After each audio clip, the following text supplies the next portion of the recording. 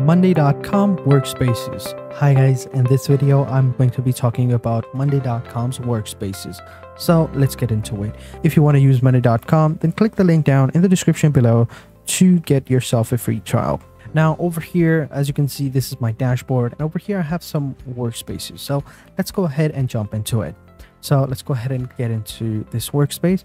So basically in the past, what would happen was you would create a workspace, and within the workspace you would create a bunch of different boards, a bunch of different folders, and it would be basically a mess, right? Like your workspace would be stuffed with every single thing that you would need. Now what you can do is you can create individual workplaces or workspaces for each department of your company or your brand. So basically, as you can see, I've divided up a couple of my workspaces so that you can have a better idea of what I'm talking about. So we have the startup, the content creation, the development, and the HR. You can create different workspaces for different divisions of your company. And how do you create a workspace? Well, it's very simple. You just simply click over here, and over here you will have the add workspace option, and over here you will have browse all the workstations, right? So if you click on add workstation, it'll basically ask you what type of workstation you're creating. Is it a private or an open, right? If you keep it open, what you can do is every team member can join this workstation, all of its folders and stuff like that. But if you want to create a closed one, it will be only available for people you invite or you want to have within that workspace. Now, this is available only for the enterprise users only. So if you want to create a private workspace, then for that you're going to need an enterprise plan. So for now, we'll just keep it open. And for this one, we'll just call it a marketing. So we're just gonna create a workspace, and now we have ourselves a workspace. Now what we can do is we can go ahead and edit the workspace, or we can add members and add some permissions. So basically, to add members, just simply click on the members over here. And then over here, you can invite different members within your team. You can type individual names, or you can invite individual people that you want within your team. We'll get this one, we'll add other ones, or we can add every single person that we want, right? Everyone. I'll just simply click on everyone at John, and every single person has been added within the list, and we are now good to go. So all these people are joined within this workspace. Now what we can do is we can go ahead and add some different templates within the board to make it look better. So we click on add from templates. It's going to open up the template folder, and over here we can add different templates within this workstation.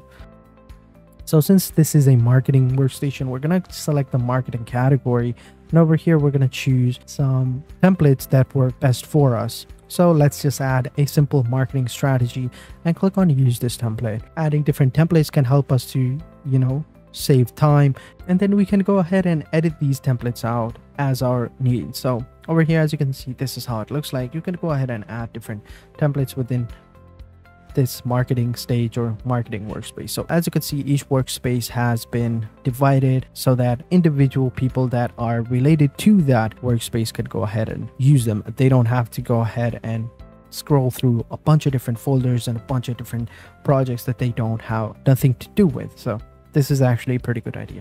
And also you can go ahead and edit your workspaces as well. So as you can see over here, we can go ahead and click on the logo, and we can change the logo of this workspace. We can change the color of it however we want. We can even change and add a cover to our workspace. We can go with a solid color or a gradient color. It all depends on us.